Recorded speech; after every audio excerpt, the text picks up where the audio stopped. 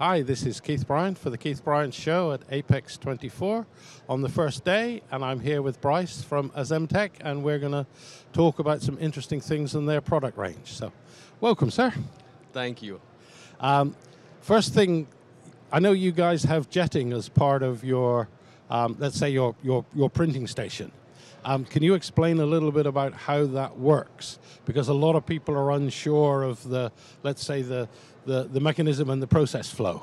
Absolutely. So as many are aware, we have an all-in-one combination solution set machine, meaning we have jetting capabilities as well as pick-and-place capabilities inside of the same platform.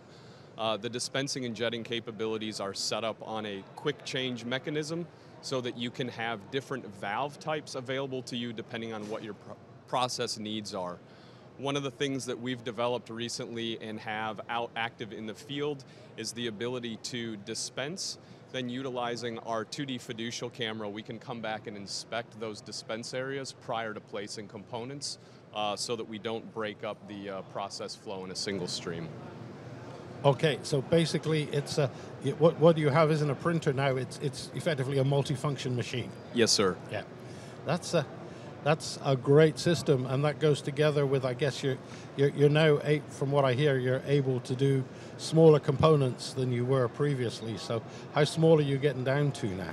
Absolutely. So we're handling the 0201 metric or the 008, 004 imperial component sizes, so the very, very, very small up to the very large. We can add a staged camera system to our machine and go well beyond that 80 by 80 or 100 by 100 component size.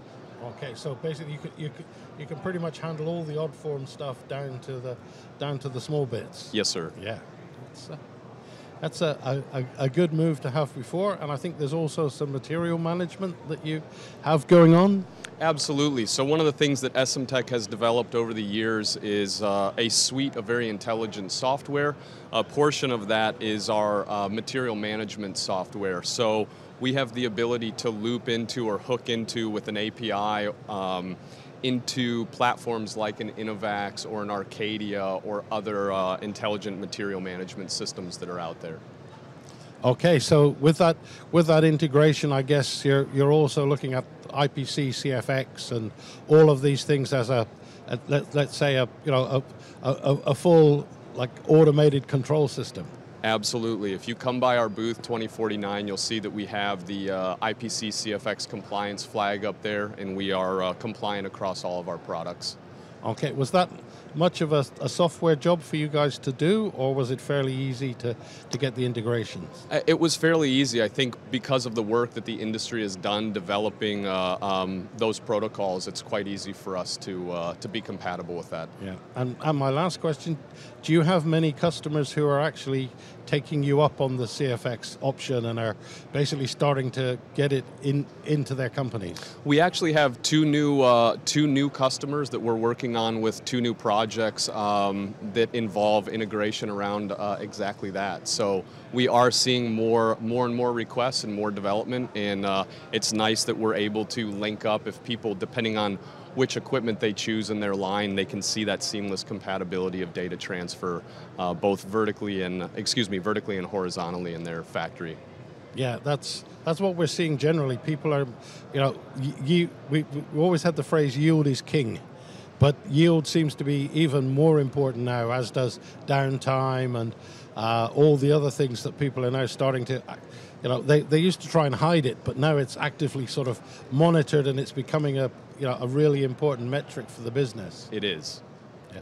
So it's good that you guys are out there being able to offer it to your customers. Yes, sir. Okay, well, thank you very much for coming in and sharing some knowledge with us. Keith, thank you so much. Enjoy the rest of the show. Thank you. You do the same. Okay. Why do something 3 times when you can do it only once? Using N1 Pass technology, BTU's new Profile Tracer is a next-generation thermal profiling tool, providing real-time data acquisition for oven optimization. It identifies inconsistencies due to temperature variables at both the product level and the heat source. Profile Tracer measures dual temperature locations as well as vibration, all in one pass, giving you time to attend the more important things in life.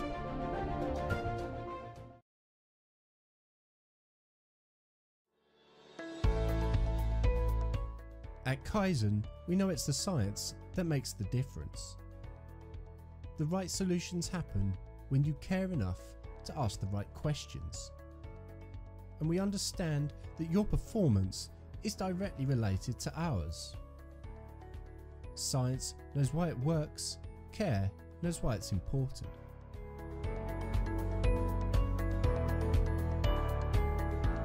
Hi, this is Keith Bryant. Welcome back. I'm here with my great friend Mike Conrad, and we're going to talk about his tech talks, webinars, and all such associated things. So, let me start with the obvious question that I've been told I have to ask. How was the last webinar? Well, funny you should ask that, Keith. We do a monthly webinar series that we call Tech Tuesdays. We get into cleaning-related topics, so cleaning best practices, cleanliness quantification, all that. And every year, I do the same one around this time of year, and it's on the subject of the new IPC J standard, 001H, and the changes in how we assess cleanliness. And it was probably one of the most insightful, best standards IPC has ever produced, for reasons I'll get into. But nobody likes it.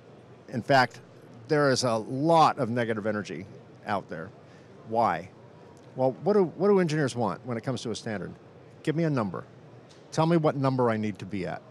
We'll complain how unfair that number is, but at the end of the day, we'll get to that number.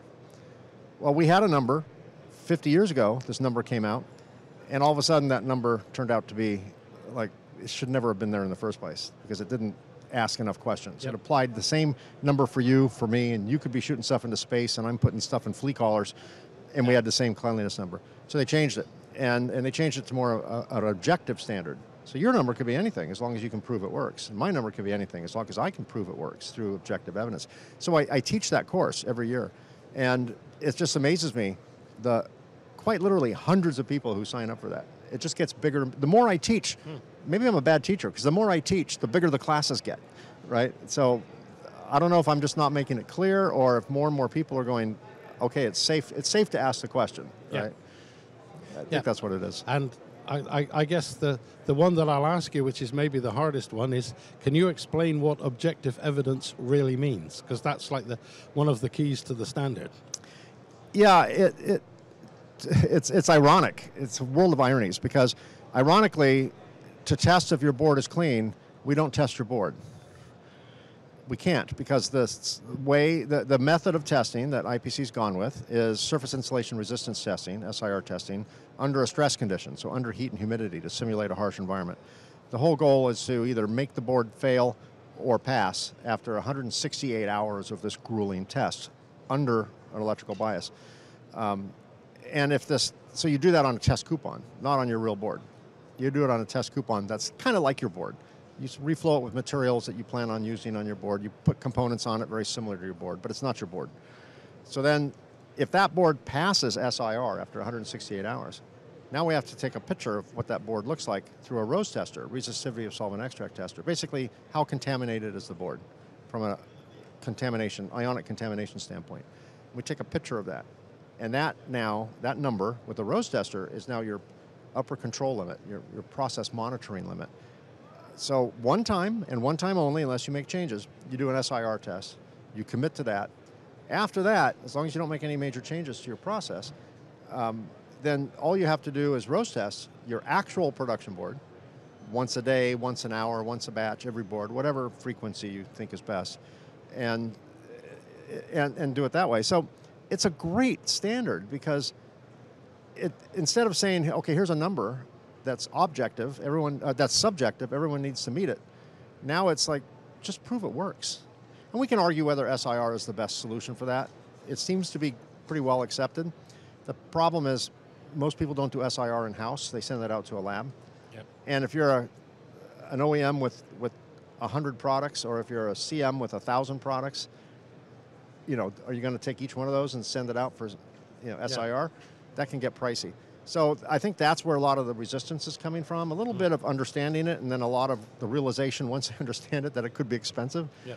But the whole idea is to make sure your boards don't fail. Yeah, yeah, and okay, to pick up on the whole idea is to make sure your boards don't fail. myself and a few other people are saying, why not test your board?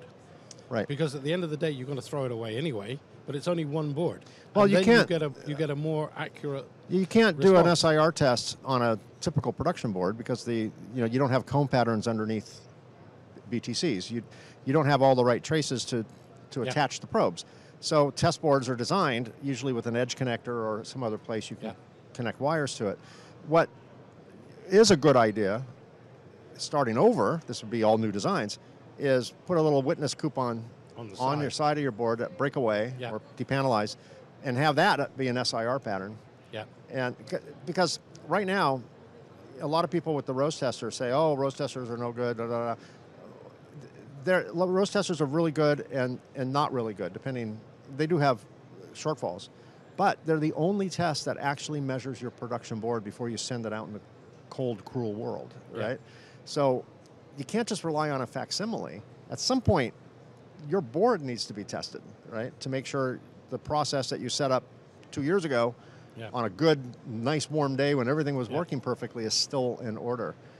So Rose testing is fast. It takes like 2 minutes. It's been in the business for more than 50 years. It's well understood. It has its limitations, but it's kind of the best of what we got. And IPC is reluctant to change that part of it because there are thousands of these units in the field. Yeah. We have 5 decades of documented history on the performance of those machines compared to reliability. Yep. So to adopt something new would be throwing all that valuable 5 decades of data out, right? So I think it's a brilliant standard that is just being met with questions and pushback from a pricing standpoint. Yeah, and probably also a bit with a lack of understanding. But one last question. Okay, if you change your solder paste, you change your circuit board supplier, your circuit board finish, then obviously you've got to do it again. But what about if you up-issue the board and you go from a load of BGAs to a load of BTCs, for instance, where you've got low standoffs and a lot of other hassles? IPC has what they call level 1 and level 2 changes. Level 1 changes are big changes, obvious big changes. Level 2 changes are surprising. And the amount of requalification or revalidation one needs to do depends on whether it's categorized as a level 1 or a level 2 change. Level 1 I won't talk about because that's obvious stuff. Changes in component types, changes in board designs, things like that. Level 2 changes that still require some re-SIRing could be you moved from line 1 to line 2. Same brands of machines on line 1 and line 2, but if you move it from line 1 to line 2, that's a level 2 change. Wow. You got to go back to the SIR table, at least to some degree. Yeah. If you move it, if you keep it in the same line and you replace your machine for an identical machine, level 2. If, obviously minor changes in profiles, if they exceed the manufacturer's recommendation for your product, level 2 change. Surprising things like that. But the whole idea is, if it's going to fail, we want it to fail in the factory. As inconvenient and potentially expensive this process of validation, objective evidence can be, admittedly, what's more expensive? A recall? It's still the lower cost option of the two. Yeah. Right, particularly high reliability. I mean, it could be more than a recall. Oh, yeah. Could be. You could be on the news. Could be life critical or mission critical. Absolutely. Yeah. And when 60 Minutes shows up to your lobby, wants to speak to the president, they're not there to hand you an award. No, right? It's not where you want to be. No. Okay, so well, thank you very, very much for. I'm getting the call that I have to shut up. So all right. We've obviously talked too much, but thank you very much for coming in. Unusual for us too. Yeah, very unusual. Take care. Thanks, mate. Thanks. Cheers.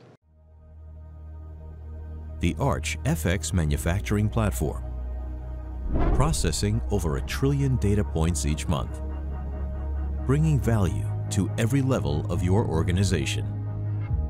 That's manufacturing insights for tomorrow.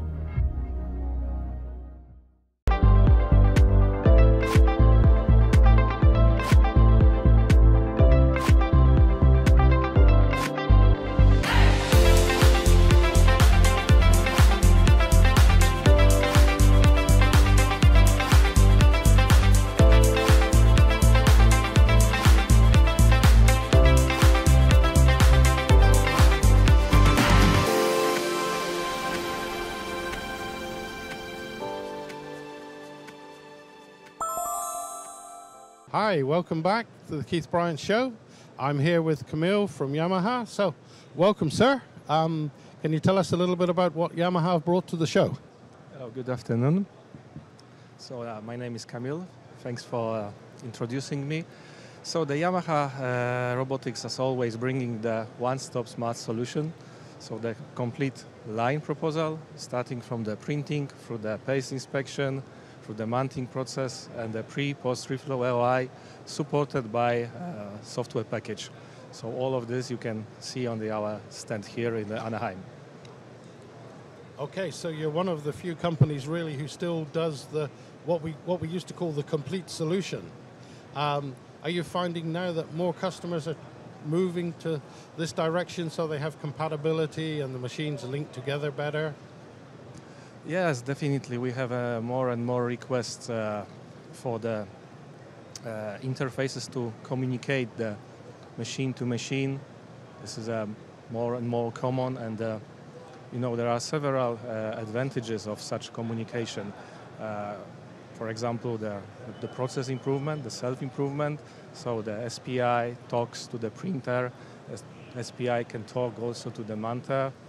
Then the LI can give a feedback to your mounter.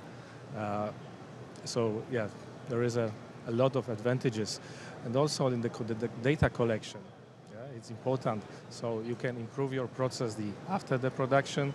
You can monitor your production quality in the real time. So we have a dedicated tool for this. We call it the Yamaha YSApp dashboard.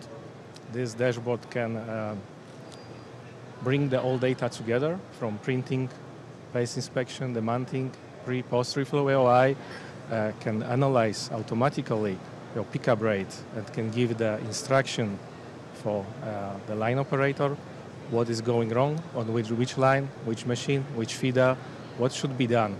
So there are algorithms that are checking and trying to improve your process and so on. So with your machine-to-machine communication, is that simply automated in that one machine tells another machine what to do, or is there a human interface checking those communications? Yeah, basically the machine can communicate to machine completely independent. We have several options, features for the machine-to-machine communication.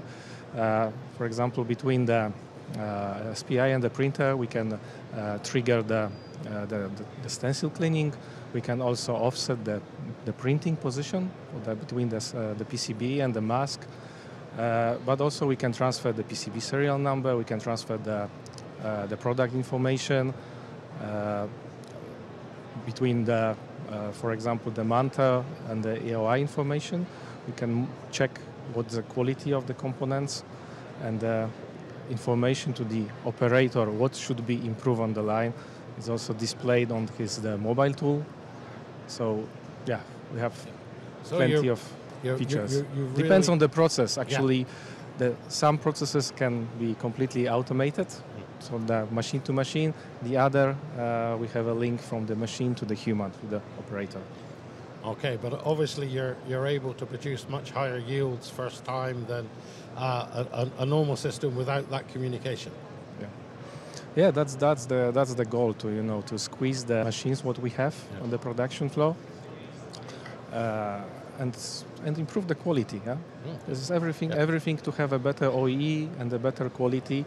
With I would like to say the less effort, a less skilled operator. Yeah, and having enough operators is a problem for most factories around the world. So being able to automate helps. So my last question: have you brought anything new to the show? This year, we are presenting. I'm sure the first time our new screen printer Wire P10, which was launched to the market the end of the last year. It's a 20% more accurate than the predecessor YSP10. This printer bringing also some automation features like the mask exchange, the backup pin exchange system, the paste transfer. So many features with really high accuracy. The repeatability of this printer is plus minus 8 micron with 6 sigma. So it's really that top. Wow, that's top level. Pretty tight tolerances. Yeah. So I'm sure that will get a lot of interest at the show, and thank you very much for coming in and sharing with us. Thanks for this interview. Thank you. Take care.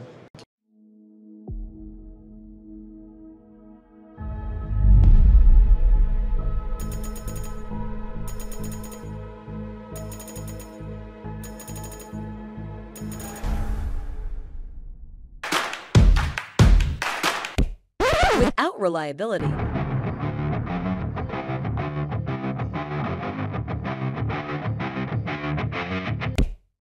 With reliability. A world of difference. Welcome on the journey to better reliability outcomes.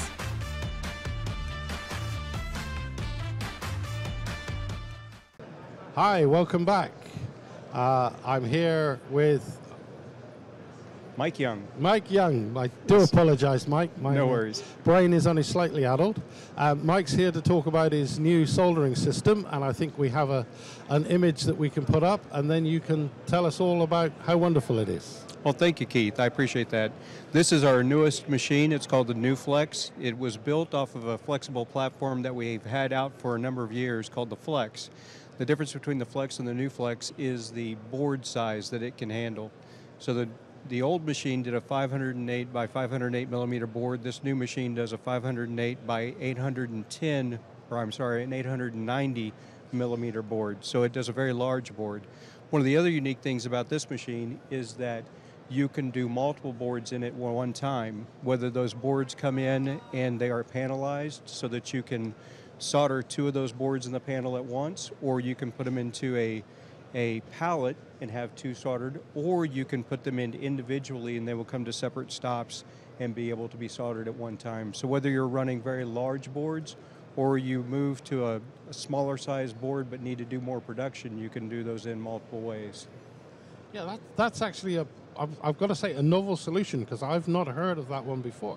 I mean, people have had to go bigger and bigger with the machines for LED panels and all of these kind of things. But to be able to basically say, okay, I've got this area, and I can do whatever I need to do within that area, whether it's panelized or palletized or whatever, that's got to be a bit of a game changer. It is, and we just had to make a couple of modifications to the way the machine was built in the beginning. Our former gantry system had two solder pots that were sitting side by side, front to back of the machine. This gantry system actually sits front to back from entrance to exit of the machine, so that we can come up with two sides on it to be able to make that happen. And then we have a motorized pitch that you tell it what the distance is between those two boards, and it automatically motorizes to that position so it can come up and do things that way as well. Oh, perfect. So what's it like in terms of throughput? So throughput, it really depends on how many leads that you're soldering on the board at any given time. But if we can take that and double from one board going into it to two boards coming out of it at every time, so you can typically make a soldering point every few seconds, so depending if it's lines or dots, that's going to help you out as far as your throughput goes, or figuring out your throughput. But those are things that we can help a customer with as well. Things like doing simulations to be able to tell them what we can increase that throughput to be. Yeah, and I guess when you're comparing it to a machine that doesn't have your flexibility, then you're showing a whole load of advantages. Yes, there's becoming a bigger need in especially military contract manufacturing or power contract manufacturing, or even power OEMs, to go to a much larger board, and there's not a lot of flexible machines out there that can handle that size of board as well. No, it's as you say, it's definitely a growing market, and it's one that creates difficulties all the way from the printing process all the way through. And with you guys with a flexible solution like that, it means if you've got a company who's doing some large boards and some normal stuff, they've got basically advantages in both ends, if you understand what I mean. You're absolutely right, Keith. Yeah. It does. One of the other things that we changed recently in some of our machines is on our mechanical pumps. We offer both a mechanical pump or an electromagnetic pump, but in this machine, on the mechanical pumps, the problem with doing maintenance on a mechanical pump in the past is that you've had to take out the entire flow duct assembly in order to get to that, to do that cleaning. That can take anywhere from 45 minutes to a couple of hours if you run into snags, and then you have to recalibrate when you're done with it. We redesigned that system so that you have an impeller that goes straight down into the duct system. You remove the chain that is turning the impeller, and you pull that impeller directly out. And it takes that maintenance from being about a 45 minutes to 2-hour maintenance down to about a 15-minute maintenance, with no calibration having to be done at the end of it because you're not moving your nozzle. So that's another innovation that we came up with on this machine too. Yeah, that's a neat solution, because people have always said with the mechanical ones, they're great when they're working. Yes. But when they're not working, yeah, it's really tough. Yes, and And making them work again takes Yeah. a long time. Yeah, and I guess when you have to change parts, that's also easier for the same reason. Yeah, It is. yeah, Yep.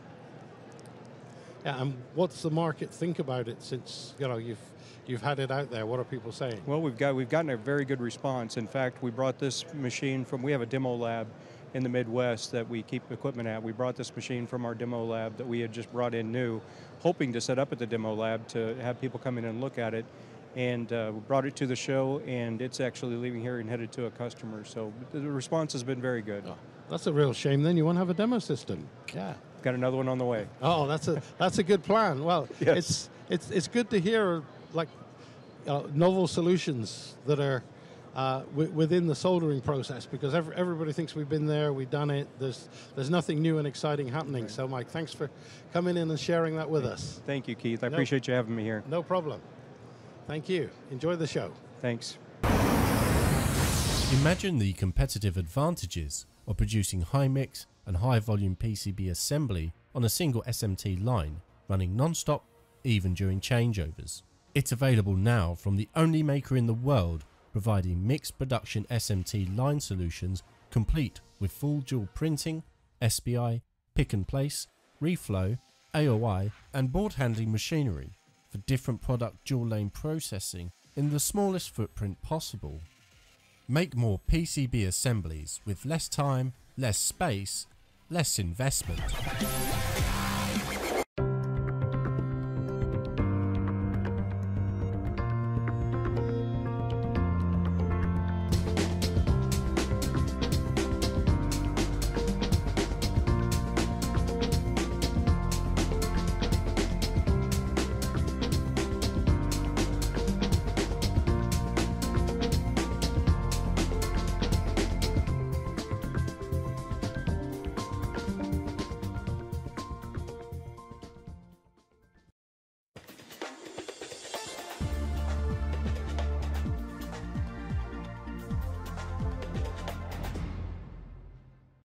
Hi, welcome back to the Keith Bryant Show. I'm here with, I would say, elder statesman of our industry, but Don would probably disagree with me. This is Don from PIT, who's one of probably the best known rep faces for, we worked out 30-something years. We're not going to tell you exactly. And I'm going to start by saying, show me the trophy that you've just won. Please hold it up for the, camera. You, Keith. Tell us a bit about it. Well, this is a new company that I work with, Impossible Objects. They are a manufacturer of fixturing. They have a special process. They use 3D printing. They've been a great resource and principal for me. They've made my customers very happy. A lot of short-term, quick fixturing that's been done, and they've allowed me to provide really good solutions to some issues in the manufacturing process. So, yeah, I mean, as boards get more and more complex, by definition, fixturing becomes more and more complex. Sure. And you know, when it's hard to machine something out of a block of aluminium, yeah. I mean, you guys couldn't see this trophy, but I mean, it's a three-dimensional masterpiece, and I'm sure this is just typical of the sort of stuff that they make. Well, and what's great about the company itself is we can send them data and they can print whatever we need for them very quickly. Usually within a week we have a prototype fixture design. And nowadays that's a big deal for my customers. Yeah, because traditional machining was always a long time because you had to send it to a machine shop. They had to fit it into their program and process, and exactly. Yeah, it was. Then somebody had to check it afterwards, and it was it was pretty demanding. And as they get more complex, then time and expense becomes higher. And Sure. I assume this is also a cost-effective option. Well, yeah, I represent all of the capital equipment lines that go into the process of building a circuit board. So the placement equipment, the screen printing equipment, the reflow ovens, all of them have a possibility of requiring some type of fixturing.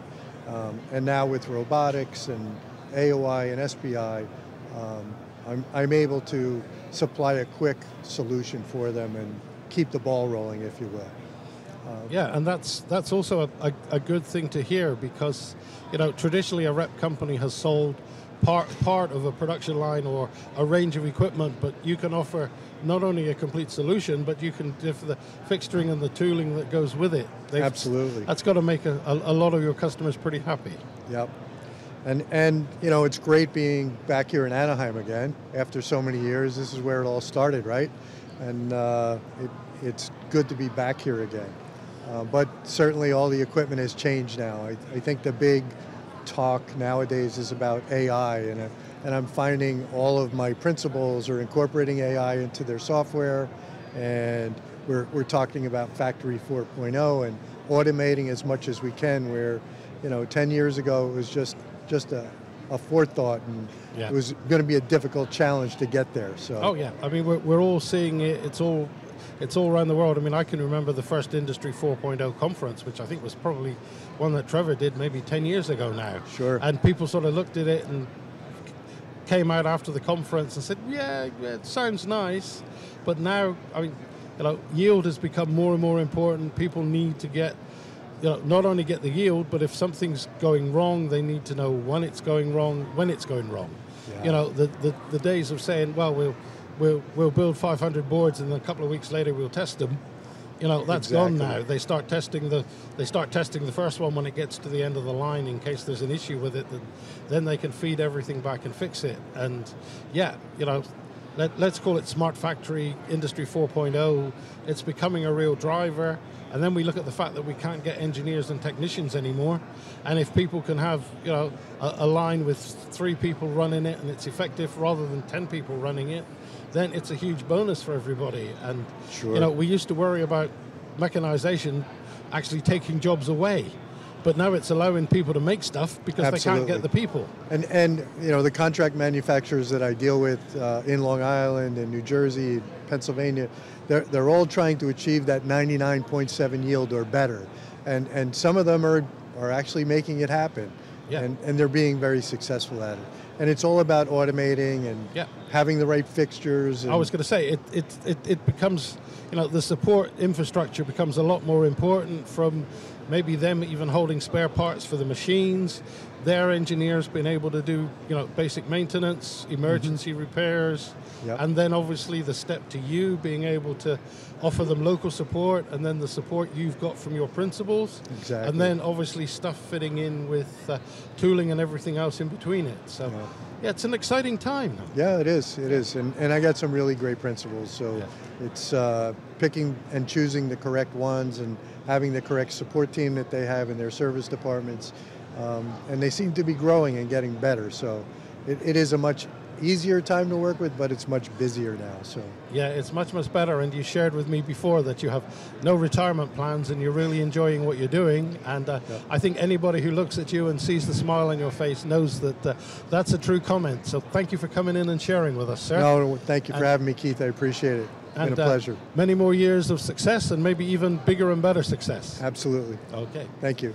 Thanks everybody for joining the Keith Bryant Show on the first day of Apex, and we'll do it all again tomorrow.